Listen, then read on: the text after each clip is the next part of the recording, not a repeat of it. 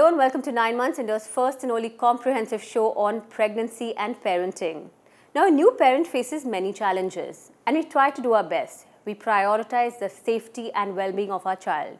We do many things like watching the feeding and sleeping patterns, baby-proofing our house as we were just talking about. But there are very, very small things that we're sometimes not aware of. For example, as a new mother, I was cooped up in the home and in the room particularly for almost 6 months. And this can lead to feelings of isolation, of sometimes postpartum depression, of loneliness as well. And this is something we don't oftentimes talk about. How can you get out of it? There are very, very simple tips and tricks that you can use, especially with the use of color psychology. Here to talk to us about this particular topic, we have noted psychotherapist Arya Punj Timblo. Thank you so much for joining us here today. Thank you for having me here today, Meghna. And of course, Jinal, thank you so much. You're also a new mother with 2 beautiful twins. Welcome to the show. Thank you so much. So let me begin, Arya, by asking you what exactly color psychology is. Well, Meghna, as the name suggests, color psychology is the study of colors and how it impacts us on a psychological, emotional, as well as physical or physiological level. Okay. Now, intuitively, we all know which colors we like to wear, which makes which perks up our mood, which actually makes us feel more serious, and which colors we want to be surrounded by, which we're comfortable, which have a repulsive effect on us. What we don't know is that physiologically, a color also has an impact upon how we're feeling. Okay. Now, the rationale behind that is that light or color basically can very much influence the hypothalamus, which is a part of the brain which influences our respiration, our heart rate, as well as our nerve centers. So for example, the color red, if we see it, whether we're wearing it or we're surrounded by red, it does tend to bring up our blood pressure. It raises our respiration, so which is really great when we want to be motivated to go do something. It's a very different thing though if you want to try to sleep. So it's not many people have red in their bedrooms because it's very hard to relax with the color red surrounding you. Since the show is about motherhood, what impacts do colors have on new mothers in particular? That is a very good question, and it's something that is not very often thought about. Yeah. Now, as it is, mothers are quite vulnerable. There's so many physical, hormonal changes going on within all of us. Yeah. And so much of our priority is our child that we don't think about nurturing ourselves. And this is a very simple thing that we can do. Very often, if we're not feeling good about ourselves, we might wear a certain color and it perks us up. Yes, yes. So, and anyway, a mother, we're so much more sensitive because so many changes are going within us. Yeah. So using color is a simple tip and trick, as you said, which can help elevate our moods or sometimes even calm us down because sometimes we are feeling overstimulated, we're feeling the baby's crying, how do I calm down? We're so overwhelmed, right? All our senses are so overstimulated. Exactly. Yeah. So sometimes colors like blues and greens can help relax us. Blue, for example, can help to lower our blood pressure. Okay. Green can help also lower our heart rate so that we can also, and pinks also, shades of pink also help us to lower our heart rate so that we can calm down because obviously we can also need to calm down as much as our babies do. Absolutely. And talking about babies and, what impact does color have on them? Because that's not something we often think about, do we? Let's be very honest. As mothers, we tend to decorate the baby's room based on the colors that we like. And in fact, back in the, in the 80s and 90s, a lot of people talked about pastel colors being very nice for children. And of course, we have the stereotypical blue and green. But as we know now, we are living in a very gender neutral society. Pink is actually a good color for boys because it helps calm them down a bit. Studies have actually been done and show that, having pink around a boy can help them to calm down, especially if they're very energetic and hyper. What color do you recommend then, the baby's nursery to be painted in, or even the mother's room where the baby spends a lot of time? Anyway, the baby will not be able to see properly clear colors until the first 5 months. Okay. So it ends up being a lot about what the parents like. And I think it's very nice to try to have the different whole color spectrum, as we can see the beautiful colorful wheel. Why do children and infants love, bright colors or like the nice, like rainbows or, something with the whole spectrum? Because it's stimulating for them. So we're attracted to like warm colors immediately, right? Warm colors. Again, every color, there's a balance in it. If a child is already very hyper and energetic, warm colors such as the yellow, orange, red tend to overstimulate them. Okay, okay. Yes, so sometimes children are too boisterous and energetic. It's nice to have the other shades, which are the greens and blues and pinks. Okay. Because it tends to calm one down. And if the baby is slightly lethargic, then you can use colors like red and orange to stimulate them or make them more energetic and active and refreshed. Yes. Okay, that's But if we're looking at the color scheme of the baby in nursery, it's nice to have Nice to have accents of red. For example, you don't want to have a bright red wall because it's very hard for a baby to sleep because they get too stimulated with the red. Whereas if you have more oranges and yellows, it helps the child. Okay, that's good to know. So Jinal, what about you? Like when you know you're a new mother, you have two very beautiful children, 16-month-old twins. What did you do when you were like sort of looking at painting your house and the nursery or your own room? When I was at my mom's house, my in-laws I stay with them. They had colored the house, but it was honestly not thought upon like the way she just mentioned. Because I think we don't know these things also, right? We're not aware actually, of people, I mean, mothers are more aware of the comfort of the sleeping things, what do they need to wear, the feeding part and everything, but yes, the room color and all that never comes to the minds. You know, even as a procedure of baby proofing, because this episode has been about baby proofing, people don't really think about the colors at all, so it doesn't enter new parents' mind because there's no awareness of it. Like I never knew that colors like warm colors or light colors or greens, yellows have such a big impact on a child's mood, on their development, on their psychological makeup, and of course even on a mother, because as you said, we're so vulnerable at that time. So we need something uplifting, you know. So many mothers suffer from postpartum depression also. Very much, Meghna, and it's unfortunately not talked about enough, but I mean many mothers go through it. Exactly. And I think mothers particularly going through postpartum depression, it's a very natural thing that can happen, but the warmer colors, like I said, the yellows, the oranges and reds are very good colors to help perk them up. Yeah, that's good to know. But what about, you know, as a new mother, you know, our priority is always the safety of our children. Yes. So a lot of us are afraid of certain kinds of paints because they have a reputation of being toxic, of being carcinogenic also.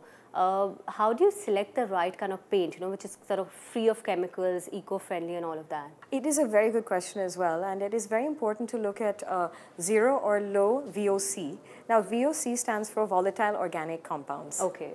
Concerning about this is that chemicals which are high in high VOC tend to have a short-term and long-term detrimental effect. Okay. It's said that it can even lead to, like, you know, carcinogenic effects, cancer-causing effects. And that's not something that, I mean, we're so busy with so many other things that we don't even research focus on this because we don't know it again. And much more awareness should be brought into, you know, attention of mothers and fathers or families planning. Especially because, you know, children they're so vulnerable.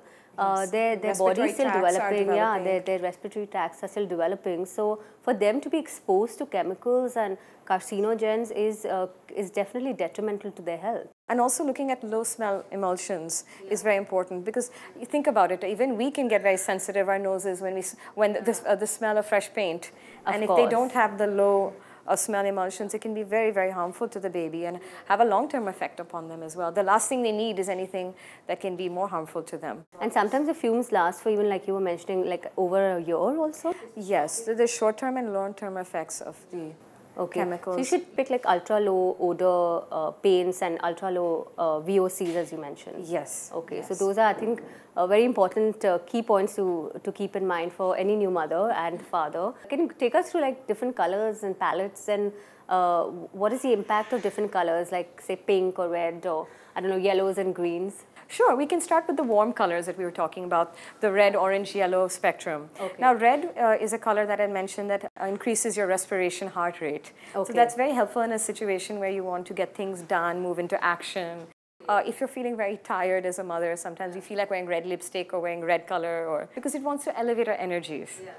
That's not very helpful on a child, however, which is very hyper. You don't want to have them in a red room. You don't want to overstimulate them. Yes. Yeah. Now, orange is a color which is very helpful in many levels. It helps in terms of social interaction. Okay. It also enhances communication. Okay. It is also very good for learning. So a lot of educational institutions use the color orange because it helps for critical thinking as well as concentration. So maybe when your child is a little older and in the school and studying age, you can have a little bit of orange in the room. Oh, that's orange and green are very helpful, because even green helps to promote critical thinking, concentration, memory.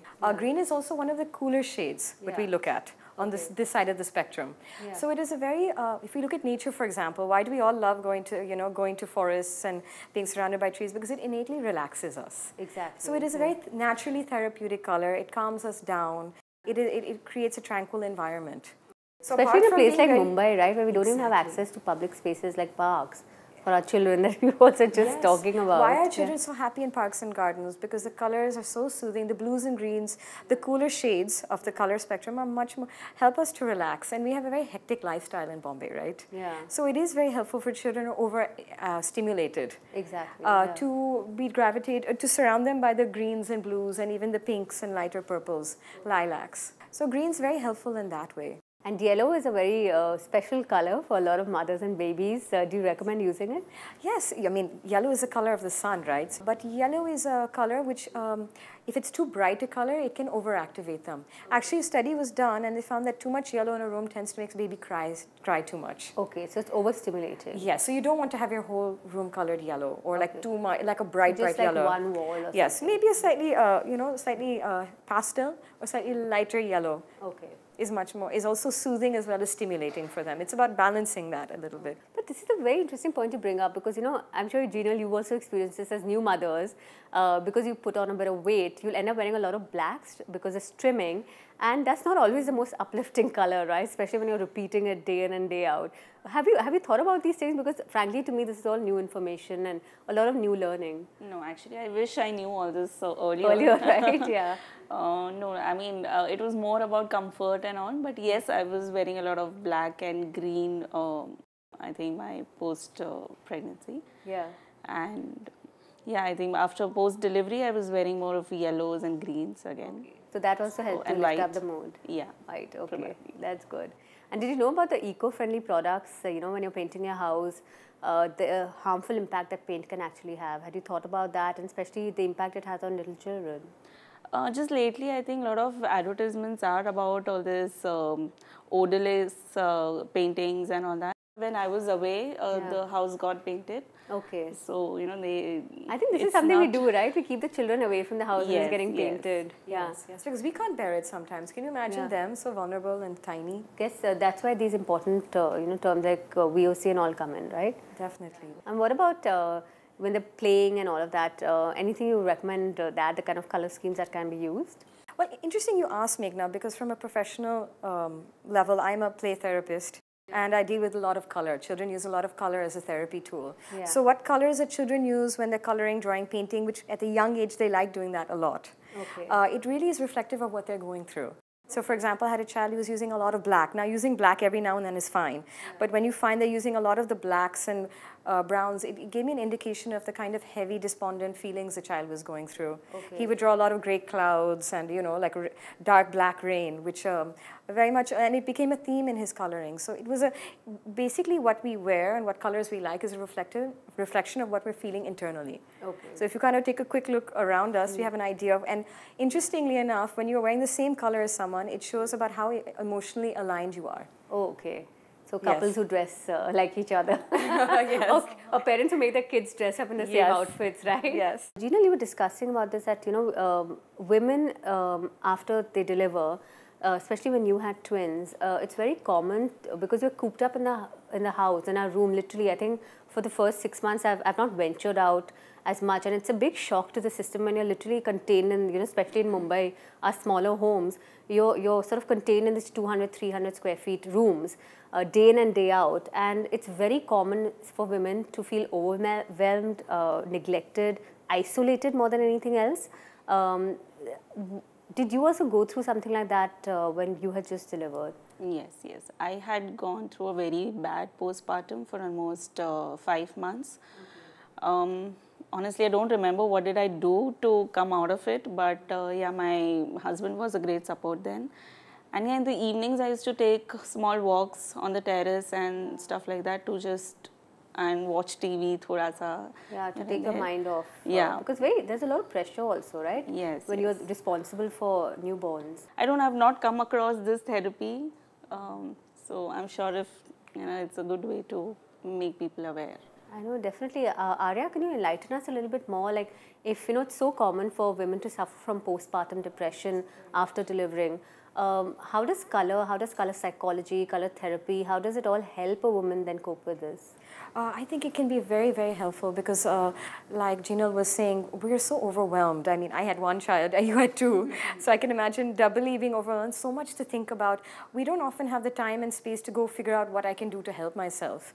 We don't even sometimes feel we have time to go outside and do basic things. Exactly. You know, even meeting a friend, which would maybe otherwise cheered us up, we don't have that bandwidth after you've delivered and you're still learning the ropes as a first-time mother especially. So I think colors are a much more simpler, easier way to kind of help enhance our moods and uplift us because postpartum depression is very common. Okay. I'm very, very thankful for you, Jinal, for bringing it up because a lot of women don't feel shy or hesitant to talk about it, but it's so rampant. It's so common. And color can really help us. Like I was saying, trying to wear the much more warmer colors can help uplift our mood. You were saying orange was there, and I think the orange is a very sunnier, happy, chirpier color. So even if we're not feeling it, we can sometimes consciously make an effort to wear colors that uplift us. Okay. The more brighter, vibrant, and I don't want to assign you should wear this color, that color, whatever helps you to feel uplifted, like the oranges, shades of the yellow, orange, red, pinks, magentas, bright purples. And then, you know, when you're cooped up in the room, even having these same colors painted on your walls, I think would really help a mother's mood. Yes, I would also say, as Jinal was saying, going outside, stepping outside into natural light is very, very important. Yeah. Seeing the sky, the blue sky, the green trees, the colors of the trees and the water and the wind really help uplift us because the cooling blues and greens really calm us down. And of course, we can be overstimulated, agitated, worried, irritable. Let's be honest, as new mothers, we can get very irritable. We don't have an outlet for it. We don't want to take it out on our children or our families, but what do we do with these feelings? So it's nice to have... That's what he's there for. Yes, depending how much they're willing to take is another question because they often can be equally overwhelmed. Yeah, they're very overwhelmed also. I personally also do that as well when I'm feeling... you know, when I'm also feeling stressed, I do find that color helps me a lot. It's helped me a lot in phases in my life where I didn't have the outlet or maybe you don't feel like talking about your problems with your friends or a therapist. Sometimes you just But for me, the main point is we have to take very special care for getting like these healthy home paints to help both the mother and the child, their development, their moods. I think these are very, very pertinent topics. And again, nobody has brought them to our awareness. Till today, I honestly, this is the first time I'm hearing of it. And I had no idea that it is so impactful, that it has such a direct impact on both the mother and the child. So I'm glad we had this conversation. We've learned a lot. And thank you both so much for joining us. Thank you for being so honest with sharing your experiences as a mother. And Arya, you're a star for bringing us to this knowledge that we had no idea about the impact of colors. And I hope the mothers who are listening also going to take note that use colors that are free of chemicals. Be very careful about you know, what the direct impact of different colors will have on both the development and mood for yourself and for your child. It's very important how you choose color for the well-being of your family. So thank you so much for watching. Remember, of course, in the end, there's no right way or wrong way. There's only your way. So trust your way. Thank you so much for watching.